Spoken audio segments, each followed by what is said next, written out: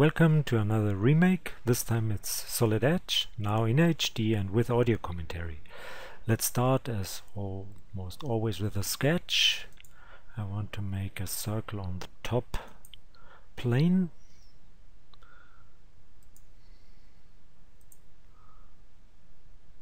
And the diameter should be 30.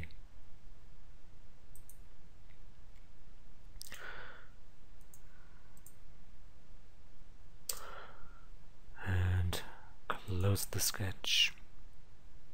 Then make an extrude. Select it from the sketch. Make it non-symmetric. In one direction it's 70 and in the other direction it's 5.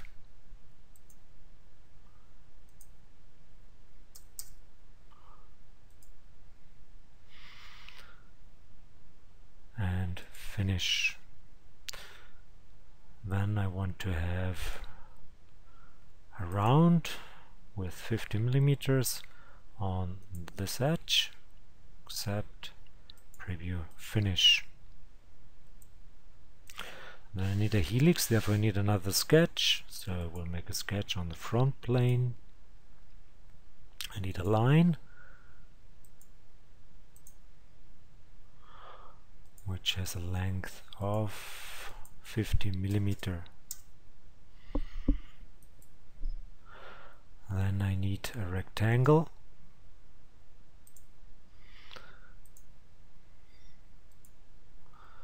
And there should be a distance between these two of 15. This should be, for example, 2, and the length should be 100. And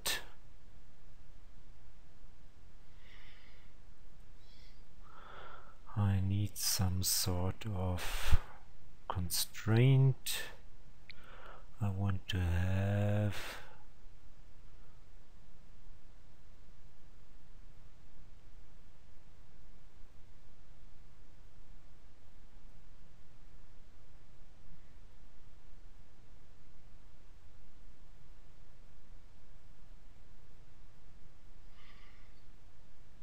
it is, and have this line collinear to that axis, and close the sketch.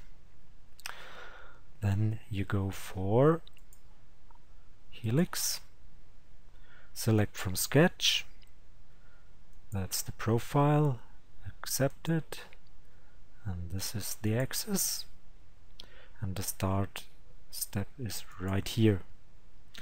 And I want to go for pitch and turns.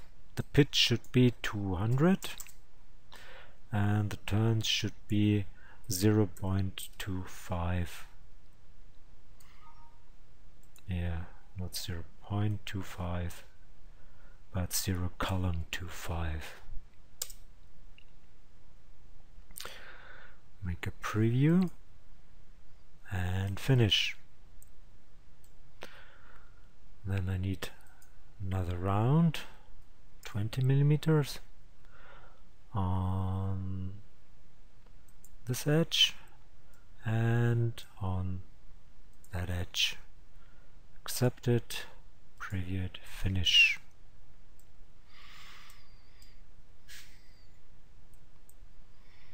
Okay, then maybe a 2 millimeter round on this edge and that edge, and maybe I go for 1 millimeter and accept, preview, finish. Now I want to make a circular pattern and I want to pattern the whole body.